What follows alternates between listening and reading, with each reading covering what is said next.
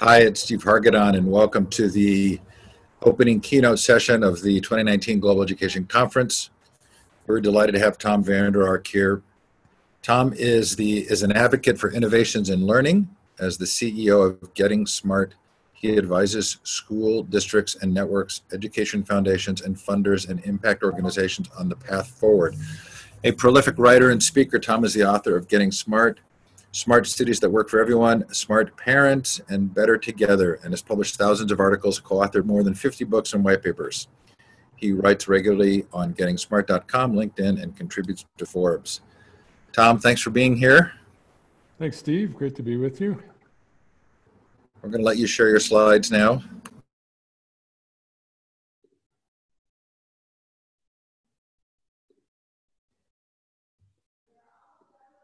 All right, hope those are live. They are. Perfect. Great, we good to go? You are good to go. Awesome. Would love to keep this as interactive as possible. So Steve is going to try to keep an eye on the chat window, and we'll jump in with questions and comments as we take a look at this topic, responsive schools. I want to start and end today just by I guess my wish for the day is that you think about what it means to be alive with possibilities. When you watch the news, there's a lot to be worried about, but I want to try to make the case that I would love to see schools alive with a sense of possibility, and we'll talk about what that means today. Let's start out by taking a look at this remarkable new century. Now that we're a couple decades into the 21st century, and in the chat box, if you want to make a note of why you think the 2020s are going to be a remarkable decade, or why this century that we're in is so remarkable in the sweep of history, go for it. But I have a half a dozen reasons here that I think set the stage for this idea of being responsive in education. The first is that just recently we crossed this threshold where half of us live in cities, and also, in a related note, about more than half of us are on the internet. So about 4 of the 7+ billion people on the planet are now connected, and almost 4 billion people live in urban areas. So that suggests to me perhaps the greatest learning opportunity in history is really connecting those next 4 billion people over the next 10 years or so. And it's going to be at 5G speed. So connecting people at what is now sort of unbelievable speed is a really amazing learning and working opportunity. I guess the challenge of that is, now that we all live in cities, how to create livable, sustainable, workable cities. Second thing is, in the last 20 years, we've really seen a tilt towards Asia, and now half of the world's economy, or very soon, about half of the world's economy will come from Asia. And in the last few years, we've seen the Indian economy pick up substantially. It's now bigger than the UK. It's twice that of Canada and Russia. And after this tilt to Asia, we'll see a tilt to Africa. It's quite possible that the African population will double by 2040. They could be almost, Africans could be almost a third of the world's total by then. In terms of the economy, I would say that we're a couple of years into a different economy, a new economy, one where behind the scenes artificial intelligence and the subset that I've shown on the right, machine learning, are really reshaping every single sector. The net of working with smart machines is that every field is becoming computational. That's true if you're a soldier, an accountant, a lawyer, a real estate agent, if you're in a STEM field, if you're in manufacturing, every field is now computational. And so the question for every field is, how do we address big questions with big data sets? These are super complicated questions, and as a result, we're more and more often working in big multidisciplinary teams. The ironic thing is that we're often doing it as freelancers or contingent employees. So we're doing more work in teams, but with less certainty about where our next job is going to come from. We increasingly live and learn and work on platforms.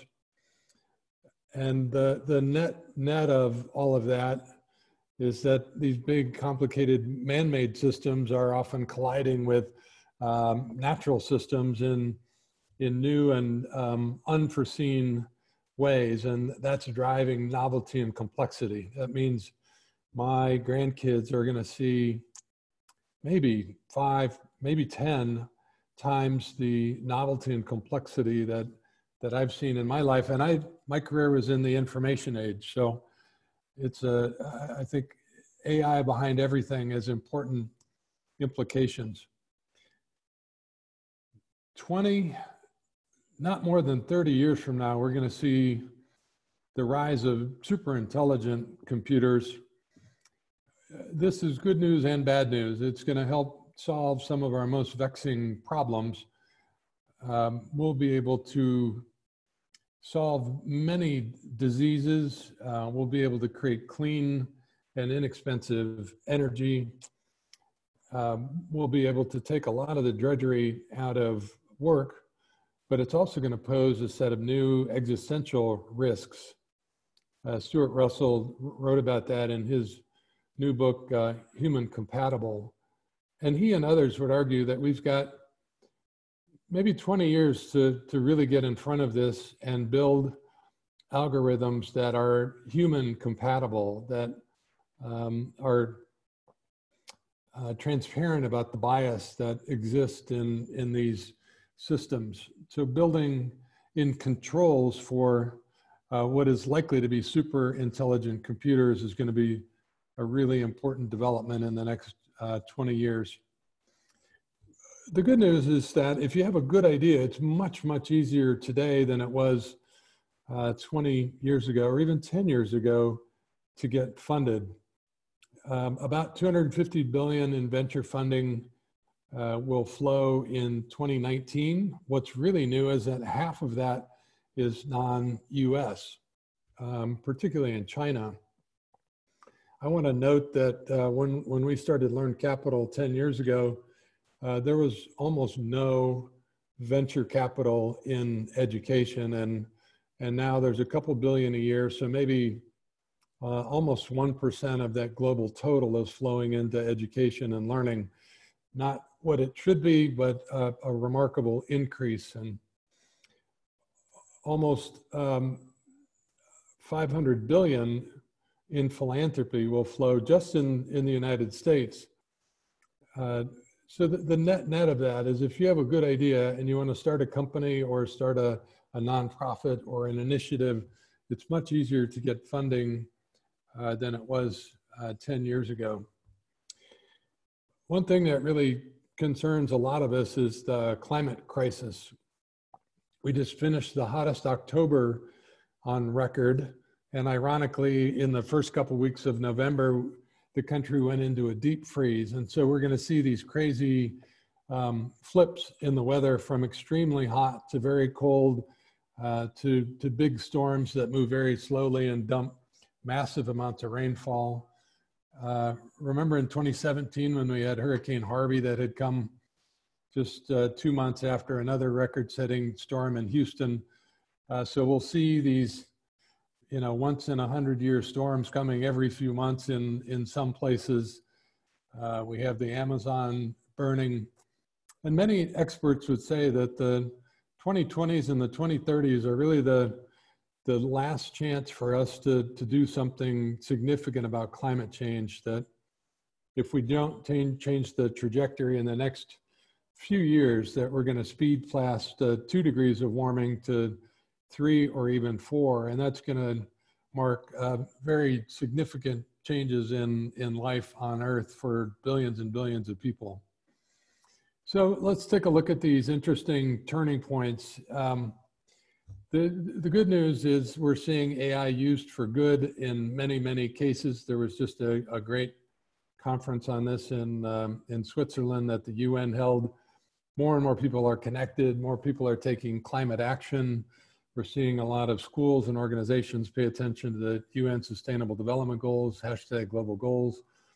We're seeing the Business Roundtable advocate for stakeholder value, not just shareholder value, kind of a broader view of success. Autonomous vehicles are going to make our roads safer, make transportation more convenient and more accessible. The flip side is a lot to worry about. This 2020 election is going to be the first one significantly influenced by synthetic content or deep fakes.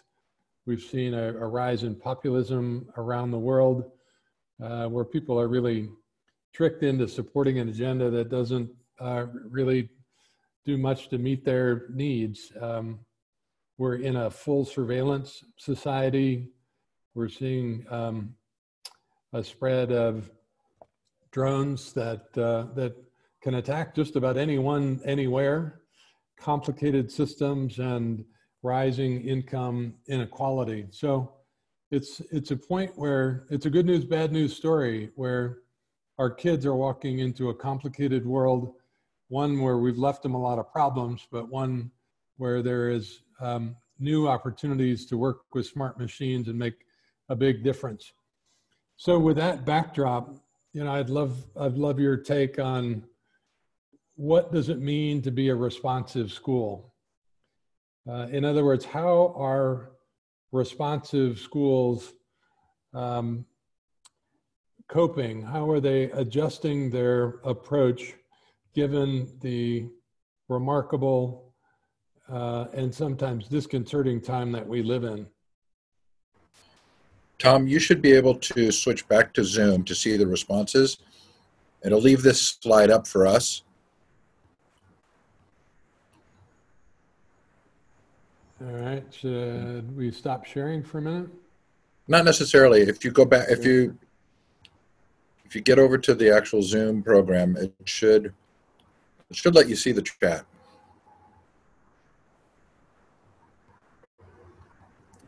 So you're on a Mac and I'm a PC guy, but yeah, I'm actually a Chromebook guy. But how would you like switch between windows?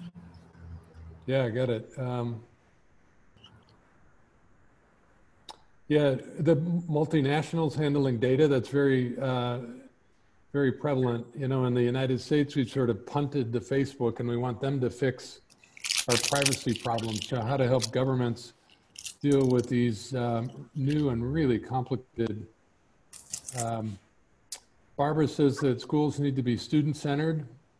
I think that's a great answer, Barbara. And I would say building student agency, their sense of being self-knowledgeable, their being confident of their ability to act on the world is super important. So when you say student-centered, I think about agency. Being proactive, Jennifer, thanks. Maybe being nimble. Start from the outcomes that kids really need and then back map. Mark, that's a terrific answer. SEL, the social emotional learning, has to be, I think, at the top of everybody's list. Yeah, the 4 C's and resilience, really building resilience. Project-based learning, place-based. Thanks, Katie.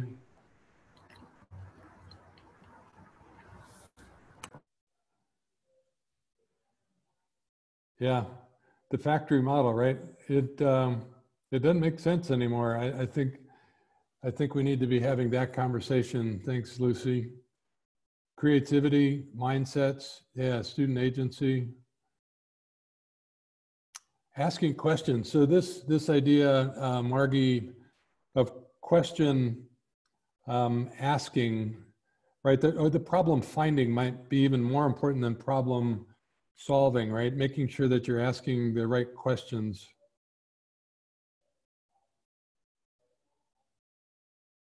Yeah, at-risk kids, celebrating the questions. Thanks. That's a super good list. So let's, let me flip back.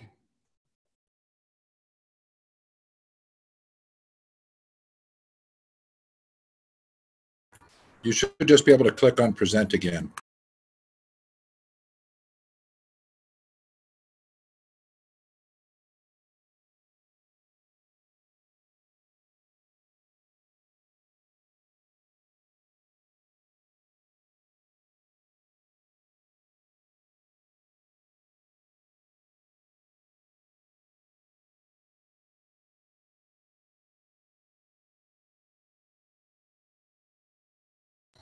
So Tom, somehow you muted yourself. All right, we're back. Here's 20 quick answers that I've been thinking about. The first is that I think responsive schools are really intentional about their culture, about an inclusive culture, one where the adults are really intentional about behaviors and about how people are treated. It's related to this next one, that responsive schools know and care for students. I want to add that this, I think, in addition to being, relational first, also has to be about safety. And this is, today, it's physical and emotional safety. But good schools have concentric circles of often an advisory that might be 15 students, and then it might be a cohort, and then it might be a house, then a larger school, so that there are nested relationships where kids feel known and cared for. The sense of belonging is probably the most important thing that we can create in a learning environment. This is a picture of High Tech High, one of my favorite schools, and Larry Rosenstock talks about schools that have a common intellectual mission. At High Tech High, they have a common set of design principles. So I might amend this to say it's not only a vision of a desired future state, but it's a framework that includes design principles that guide how the school iterates. And the school can share this common set of ideas succinctly, but you can unpack it for a day. So it's both concise and it's deep. Responsive schools are really intentional about their outcomes. Many of them have gone through a process of having a community conversation. We like to ask, what's happening in the world, or how's the world changed since you were in school? What do you think that means for you and your kids in your community? As a result, what should kids know and be able to do? And then finally, what kinds of experiences are most likely to produce those outcomes? Check out portraitofagraduate.org from Battelle for some great examples. This is Daniel Kerr. He's the head of the lower school at the American School of Paris. And I think they've got a great outcome framework, and Daniel's really intentional about how they combine personalized learning and maker ed and project-based learning to really get at the priority outcomes. Responsive schools know the learning science. I included just a quick summary from Digital Promise, but if you go to digitalpromise.org and look at the learning science tab, they have a terrific summary of learning sciences that remind us that high expectations matter, that hard work and the ability to make mistakes is really important, that spacing and retrieval is important, that we recognize interest and autonomy, as we just talked about, safety and well-being are super important, and that the environment can really matter. I want to encourage you when you go to Digital Promise also to take a look at the Learner Variability Project. This is a new project that helps you understand the different ways that young people learn and develop, and it helps you match strategies with observations that you're making about learners. They just did a great update on their website, so check that out. That's the Learner Variability Project at digitalpromise.org. Responsive schools engage students in meaningful work. These are a couple of schools from El Paso. I think the best active learning turnaround story in America in the last 10 years. This was the worst example of test prep culture and curriculum that led to cheating and embezzlement. And when the new superintendent, Juan Cabrera, took over 7 years ago, he put in an active learning vision. And what you see on the left is an example of a dual language 9th grade STEM classroom where they're using blended learning and hands-on learning in both English and Spanish in a beautiful way.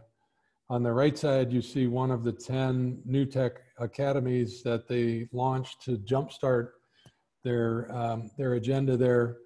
So a great example of using these micro schools, small academies on existing campuses to illustrate the future of learning in El Paso. And so in all 90 of their schools today, they really do a great job of engaging kids in meaningful work. Some of you mentioned place-based learning. Teton Science schools, tetonscience.org, are really best in class at thinking about place and immersing kids in the place. And wherever that place is, they not only do a great job with their own schools, they have almost 20,000 young people visit them for on-site camps. And they're also, they've launched a national network called the Place Network, and that's a network of rural micro schools that all share the basics: wonder, discovery, and experience. Responsive schools really enable youth contribution. One of our favorite examples is One Stone in Boise. They talk about creating an army of good for good. I was there 2 weeks ago at a student voice summit that their young people ran, and it culminated with a dozen youth pitches for ways to make a contribution in the community. And this is the subject of our new book. We really love this idea of helping young people figure out who they are and what they're good at and what they care about and how and where they'll make their first contribution. Doing deep work means that you have structures that support deep work. My favorite example is Science Leadership Academy in Philadelphia. This is Chris Lehman with his son. So that's the proud look of Papa on the right there.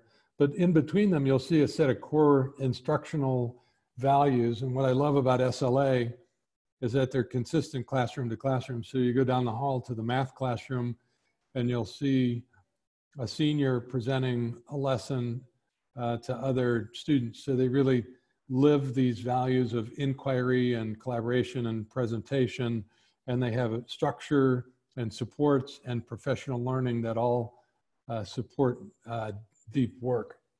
Responsive schools really value quality public work. One of my favorite examples is at Palo Alto High School, where Esther Wojcicki and her colleagues have built the best journalism program in the world. Students lead 10 different publications that are world-class in nature. And I love the fact that to start a new publication, students have to build a business plan and show how that publication will become self-supporting. So a great example of student leadership, quality public work. Good schools also promote demonstrated mastery. Some people call this competency-based learning or performance-based learning, but it's really inviting kids to do authentic work and allowing them to move on when they've demonstrated mastery. Lindsay is a small district in the Central Valley of California. They do a terrific job. You can see on the left, they've broken down some walls between classrooms to allow students to move easily during reading and math time into leveled groups. Kids in Lindsay do a great job of goal setting every day. You can stop every kid and ask them what they're learning today and what they want to learn tomorrow. Responsive schools provide career exposure and guidance. The best example of that is Cajon Valley, a small K-8 district east of San Diego, where between kindergarten and 8th grade, they cycle through 54 integrated units that explore different career opportunities. And during each of those, young people are asking themselves, who am I and what am I good at? What do I care about? What are my values? And how do those things line up with these career opportunities? So a great example of career exploration that really allows high school kids to make thoughtful pathway decisions. Responsive schools also connect kids to opportunities. You know, for 20 years, we've been pushing kids to college, and that's not always a good idea, especially if you go to college without a sense of purpose and make an expensive mistake. We're seeing more and more high schools create really thoughtful pathways that are what Ryan Craig would call in his new book, A New You, a hard sprint to a good first job. You're seeing a picture here of Ramtech in Ohio. It's the best robotics training program available to teenagers on the planet. These are 3 of the first teens to earn certification in the 2 leading robotics programs in 2014, and they were immediately hired by Honda, who gave them a scholarship to college. They're now all out of college. They are Honda certified, all making 6-figure salaries. And this is really my first important exposure to these earn and learn ladders that don't force you to choose between college and work. They are college and work, and very, very lucrative work. Responsive schools attract and develop great teacher talent. One of my favorite examples is Summit Public Schools, a network in California and Washington. The cool thing about this is that students 4 times a year get a 2-week break called an expedition, and they get to choose from 50 different experiences. And during those expeditions, the teachers get 8 to 10 weeks of professional learning time. So they get time to go visit other schools, to work together. It's really the most extensive commitment to teacher development in the sector. And it's behind it is a beautiful competency-based system where teachers progress and unlock learning and leadership opportunities for themselves. So personalized learning is for kids and for teachers. Responsive schools distribute leadership. This is Dennis from Singapore American School. It's a big school on a single campus, about 4,000 kids. Of the 400 faculty, over 180 are in leadership positions. So those are grade span team leads, they're initiative leads, they're teachers that are coaching. So a great example of distributing leadership to a lot of folks on campus. Responsive schools really embrace equity in their culture, in their hiring, in the way that kids are known and cared for, in the way they look at data. This is Will from One Stone. He happens to be one of 2 patent attorneys that work in that building. So looking for non-traditional sources of great talent so that kids see themselves in leaders on campus. And responsive schools have inspiring learning environments. This is one of my favorite examples in Albemarle County, that's Charlottesville, Virginia, where they've been building these beautiful new multi-age classrooms. There's about 6 classrooms here, but you can see they're broken up in different levels, and they vary between in ceiling height, and so it can feel both cozy and expansive simultaneously. There's lots of different kinds of seating, high top, low top, hard and soft. It's a beautiful and inspiring environment, and we're seeing more and more people think differently about learning spaces. Great schools have great advocacy partners. My favorite example is Dallas County Promise. This is the best Promise program in the country. This is Eric Ban, who runs the program. We just visited him last week. He's working with almost 100 high schools in the county, and I get a very data-rich email from Eric every Friday night that's telling the story of how schools are doing a better job of getting kids on track to graduation, helping them fill out FAFSA forms, applying to college, and then getting into college. So Dallas County Promise is part of Commit Partnership. Their success in Dallas led them to a statewide effort, and they were really behind HB3, the giant $9 billion school funding bill in Texas this year. So Dallas County Promise and Commit have been great partners both for Dallas and for schools in Texas. As we conclude here, responsive schools really partner with youth and family services. So they provide youth and family services, and they bring them into the building. One of my favorite examples is Da Vinci Schools. This is just south of LAX in El Segundo.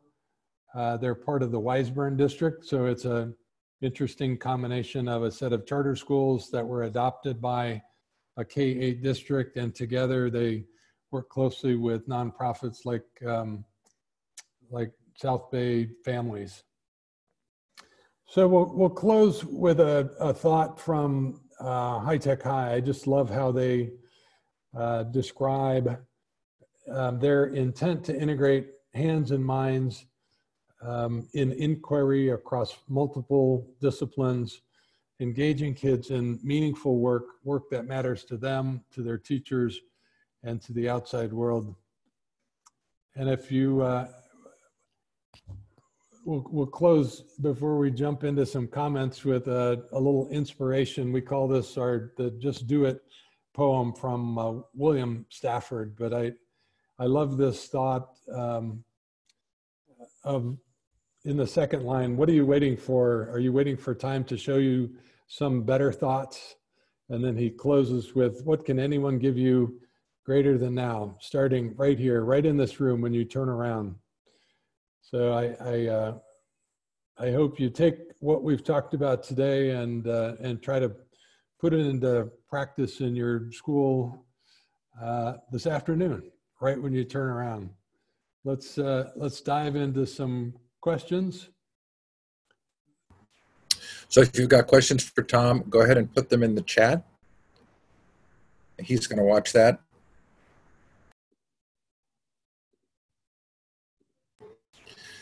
Tom, there's something of a dilemma here, right? This is a profoundly positive vision. When I ask people what percentage of graduating high school seniors in the U.S.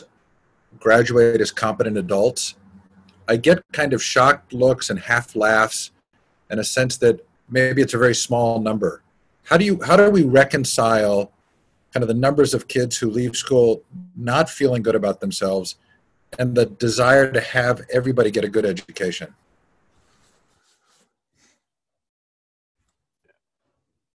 Yeah, it's a great question, Steve. I'm afraid we've been focusing on the wrong things. And I have culpability for this, having helped to stand up the All Kids College Ready. This was all done with a real equity focus, but I'm afraid it and No Child Left Behind and even Common Core sort of solidified this discipline-based 6 or 8 period day, this disconnected content-oriented vision of high school. And so the net of it is just high school sucks for most kids, and it's boring, it's irrelevant, it's difficult, but in ways that are not very meaningful. I've been writing about mathematics lately. I think what we do to kids in high school math is ridiculous. The focus on symbol manipulation and memorizing and regurgitating formulas, rather than meaningful problem solving, learning data science, using probability and statistics to attack real world problems.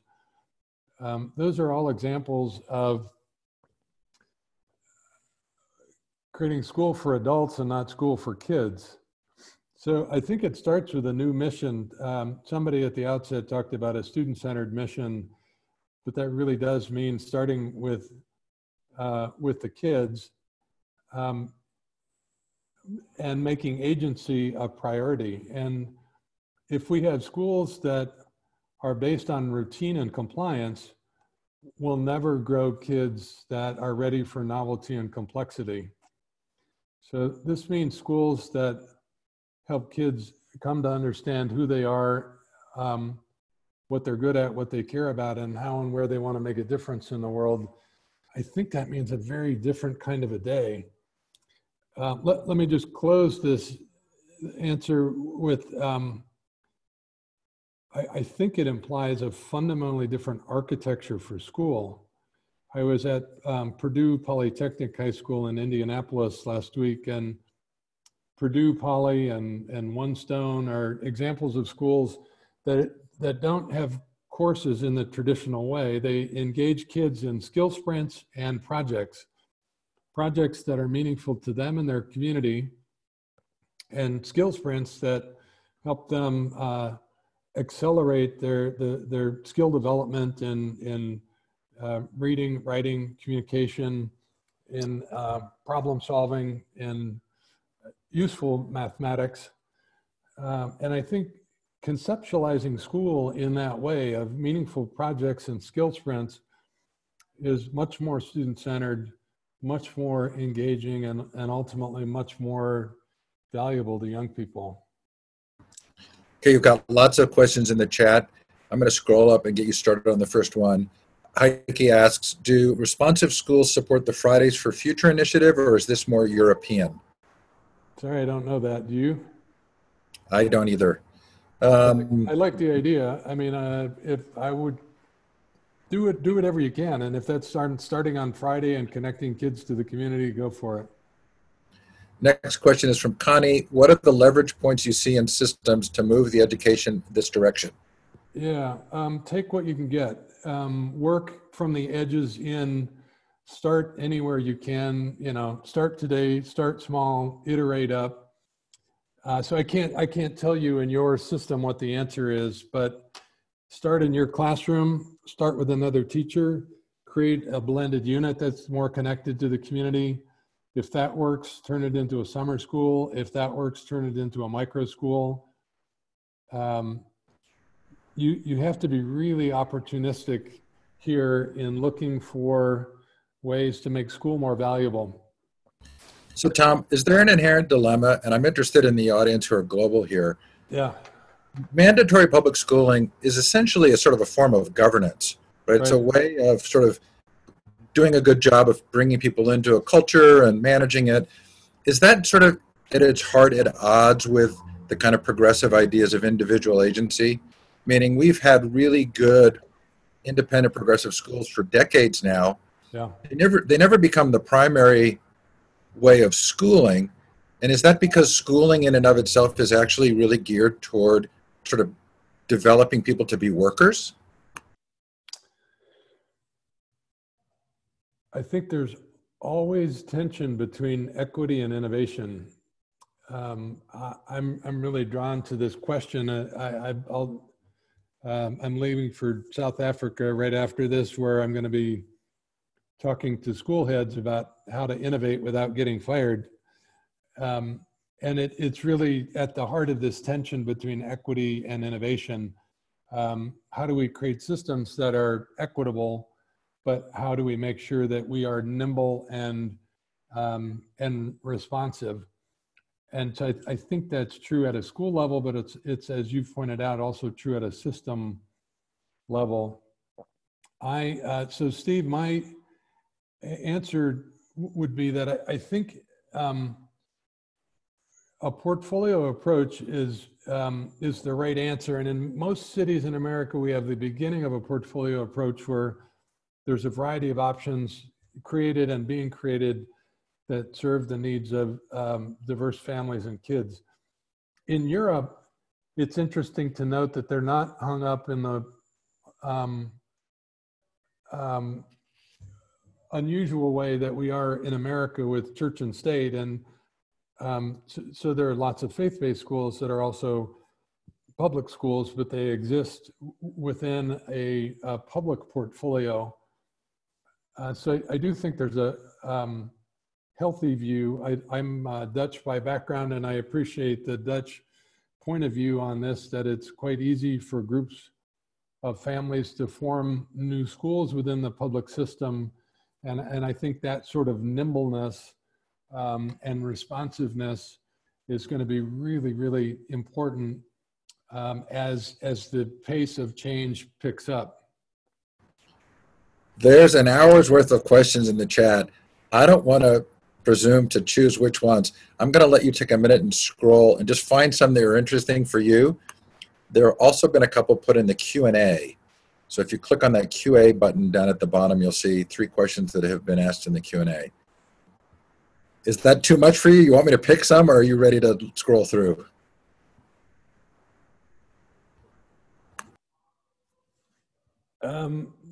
Great questions. Thanks so much to everybody for your responses. How do I make my rural school responsive? So I think this is super an important question. I'd love to have you take a look at playschools.org. That's the place network that I mentioned earlier. I'm really excited about the opportunity of rural micro schools. I think there's an opportunity in America to open thousands of micro schools, many in rural areas. We've probably lost 3,000 rural schools in America. They were consolidated into bigger schools, and that was thought to be better. And I think it's been disastrous for many rural communities that have lost their high school, and as a result sort of lost the fabric of their community. So micro schools that are deeply rooted in a sense of place, that introduce kids to the place that they're from, that take advantage of both the local places, online learning, and then also travel to distant places. I think you can create very inspiring, very small schools, many of which that could operate in connected networks. We think this is really, really terrific. I would say that it's important that states have equitable funding that makes this possible, that don't rely on just on local tax dollars, but where it's been equalized across the state based on need. Kat talked about this tension between innovation and equity. I think this is so important. I love to quote Pam Moran here. She was an educator in Albemarle for 32 years, and as a superintendent, she said, "How can I say yes to every opportunity that a teacher team brings forward? And simultaneously, as soon as that works, how can I create access for others?" So this tension between saying yes and supporting innovation, and then making sure that every student in every house in your system or your state has equitable access to high quality. And think about the spaces that she was building in Albemarle. So one or two at a time, building out these beautiful spaces, that in and of itself creates inequity in a system. So you have to run bonds to make sure that everybody has access to those. So you have this tension of innovation creating inequity, but then putting your vision on a timeline so that you can guarantee to your community that every kid in our community is going to have access to these kind of experiences in the next 3 years. So keeping that tension alive, I think, is the best you can do. Eradicating poverty and promoting equity. Thanks. I am really worried about income inequality. So AI is really powerful, and it's allowing kids, even in high school, to address some of the world's most pressing problems in really, really sophisticated ways. I'm very excited about that. And simultaneously, AI has this aggregating power where it's helping the biggest companies become bigger and the richest people become richer. And so what this is going to do is press every municipality, every state, every country to come to terms with the fact that we're going to see accelerating income inequality. So how to deal with this productively, how to learn to share, basically, could be the most important issue of our time. We can, with the resources we have today and the problem fighting ability that we're developing, solve the problems we face. We can end poverty in the next 10 years on planet Earth, but it will require us to build some new agreements on how we share the extraordinary wealth and benefit that have been and will be created. So how to educate young people to be part of that sharing solution and that sharing economy, I think is super important.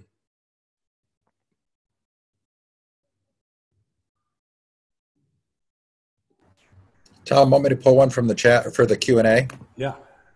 So Mark asks, do you fear those who seek to undermine progress on mindset, grit, differentiation, etc., by claiming that hard data can't find sufficient positive impact for those approaches? Yeah, well, it's just a dumb answer, because so I appreciate the question. I think what Mark is concerned about is that people are looking to traditional measures for new answers. You know, so do you see an improvement in standardized test scores as a result of trying to teach grit and growth mindset? So I led the X Prize for a few years, which was really fun place to work, where we tried to create big challenges for some of the world's biggest problems. And we often had to create new metrics that would tell us if we're becoming successful. And so anytime you try to do something new, you do the best that you can to measure with old metrics, but you do have to create a set of new metrics that help you monitor your progress. So one of the new challenges, a number of you mentioned social emotional learning.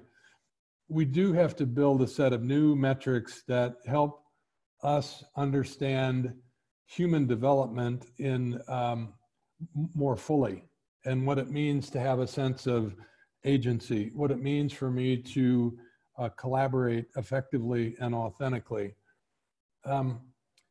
Mark, let me give you an example from one of my favorite networks, is the New Tech Network. We wrote a book together called Better Together. It argues that the work that everybody on this webinar is doing is really, really hard. It's complicated in many ways, and that you should find your tribe and work with them One way that the New Tech Network answers this question, Mark, is that they have rubrics that measure agency and collaboration on every project that every student does.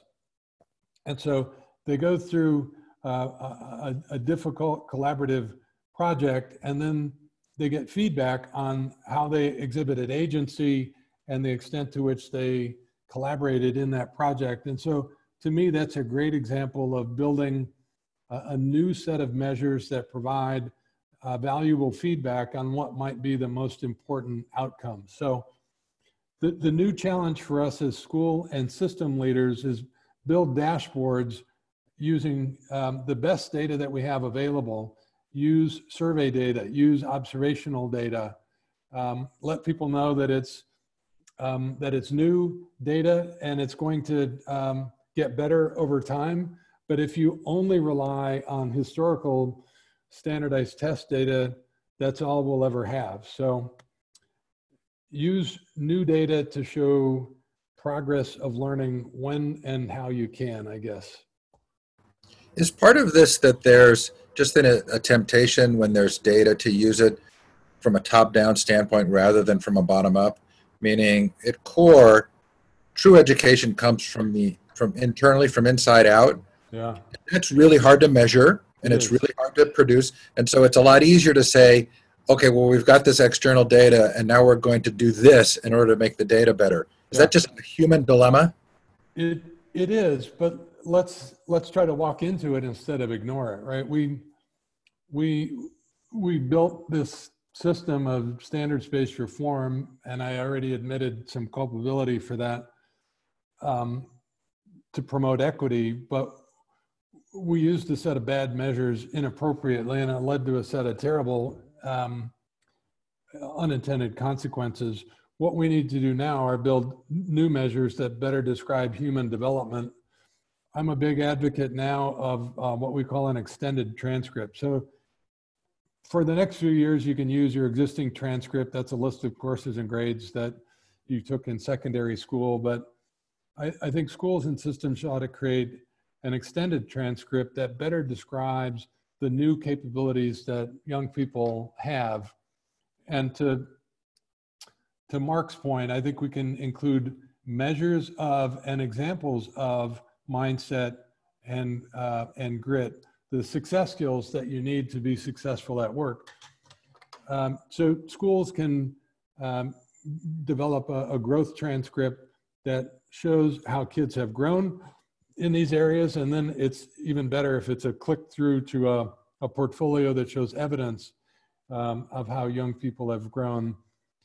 Building regional agreements around those growth transcript. We're starting to see this happen in Dallas, around the Dallas County Promise. I think we're going to see this happen in Kansas City around the Kauffman Foundation's Real World Learning Initiative. These regional agreements around an extended transcript, the use of portfolios, exhibitions of learning. I think all of these are going to be better ways of describing and sharing human capability. And the bottom line, Steve, is we have to help kids get better at telling their own story in compelling ways. It's so funny because my own dad, who ended up being Dean of Admissions at Stanford and then Dean of Admissions at Princeton, he was a ne'er-do-well and kind of reinvented himself after the Army. And so one of the concerns I think that sort of exists is all of this tracking, does it take away the opportunity for kids to actually sort of figure themselves out and reinvent, because there's this huge record of where people feel like they already are?